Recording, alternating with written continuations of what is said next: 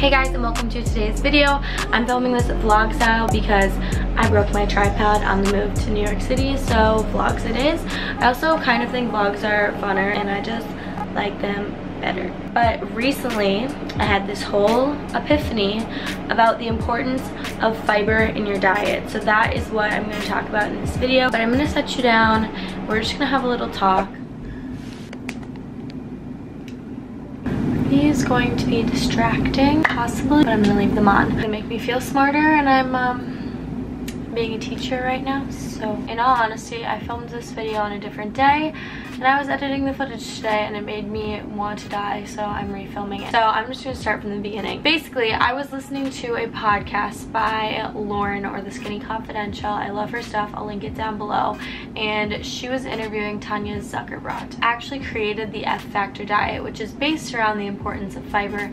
And I'm gonna link the whole podcast, so if you guys are interested, or if I'm not making sense, you can listen to that and do some research on your own. Science has never been my best subject, so I'm gonna try to keep this like short and easy to follow. The basic. Okay, so here's my little science lesson for the day. Carbohydrates are in food that you eat. When your body digests carbohydrates, they can either be burned as energy, stored as energy in your muscles and liver, or stored as fat if you eat it in excess. And fiber is a type of carbohydrate that is indigestible by the body, therefore it cannot be stored. It just moves through your system. If you're like counting macros or something, you can actually subtract the fiber from your total carbohydrate amount because there's no reason to count it. That's also why it is 0 calories. But at the same time, it still keeps you full like a car. That's pretty cool. I thought it was pretty cool. It does a bunch of other good things, so we probably should start eating it more. So that's just kind of an overview on what fiber actually is when you're looking at it in terms of food. There are a ton of benefits when you add it to your diet, and it can actually play a huge role in weight loss or controlling your weight and hunger if that is an issue for you. It's recommended for women to get between 25 and 35 grams a day, and most Americans like half or less than half that. So definitely something to make a conscious effort to incorporate it more. Here's why. 1, it makes you feel fuller longer in addition to adding bulk to your meals without adding calories. 2, fiber acts like a sponge, so when it is passing through your body, before it does, it actually soaks up calories in other foods, as well as toxins, LDL, or the bad cholesterol, as well as fat. Not saying that you eat fiber in your meal, it soaks up everything that you just ate.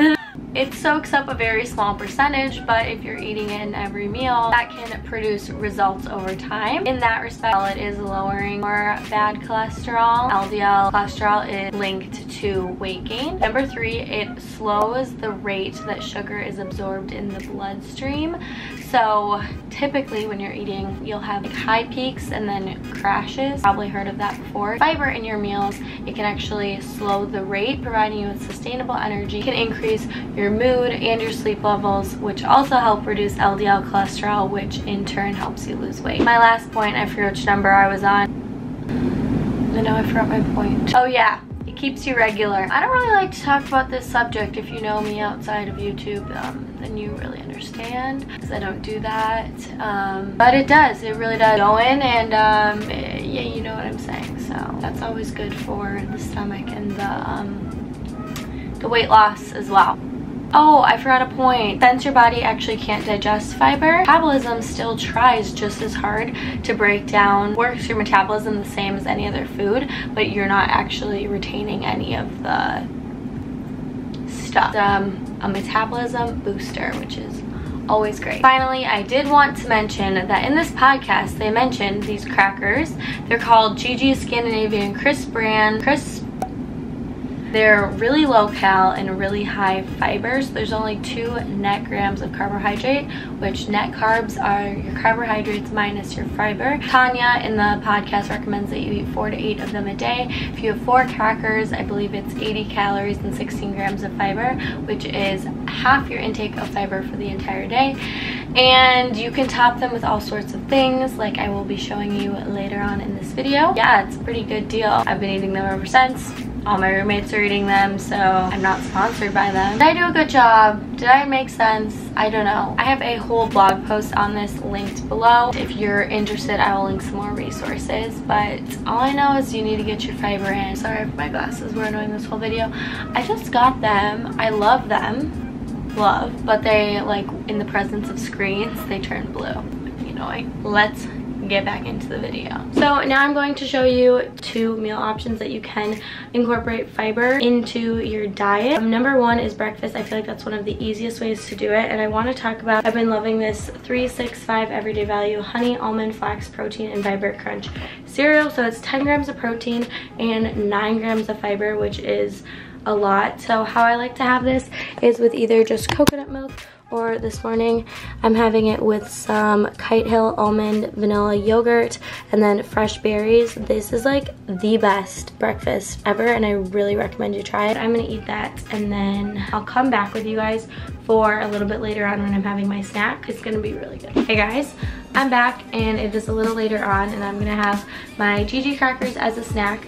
So I did go ahead and make 3 different varieties, so that way whatever you're craving, I'm sure one of these will work for you. Are just the plain Scandinavian crisp bread with oat bran, and they are 4 grams of fiber, 20 calories, and 2 grams of net carbs. And net carbs are the total carbs minus the fiber, like I was talking about. So it's all of the carbs that can be stored as fat. On right here, I just put some smashed avocado. I topped it with some fresh tomato, everything but the bagel seasoning by Trader Joe's. So just like you would have avocado toast, you can totally do the same thing with these crackers. This one is for peanut butter toast lovers. I just have some all natural, organic, unsweetened, unsalted peanut butter with banana slices, chia seed, and then I put a little bit of maple syrup on top. You could also do honey. This one is vegan cream cheese, and then I made like a chia seed, blueberry, fine sugar-free jam. These are my 3 options. If you guys would like to see, definitely follow my Instagram and blog because I'm posting a ton of recipes on there. I'm gonna try one of them for you right now. So good. These on their own are not known to be like a great cracker. They kind of taste like cardboard, to be honest.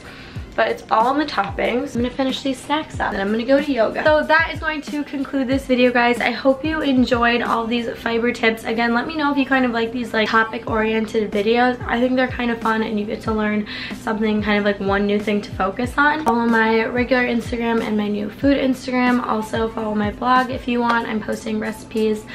This one will definitely be on there. Last thing, I'm not a dietitian and I'm not a nutritionist. It's stuff that I'm trying to implement in my life. Okay, I love you so much, and I'll see you guys in my next video. Alright, the peanut butter and banana one is super fire. Oh no, I'm not a salty girl, but this one really takes her home.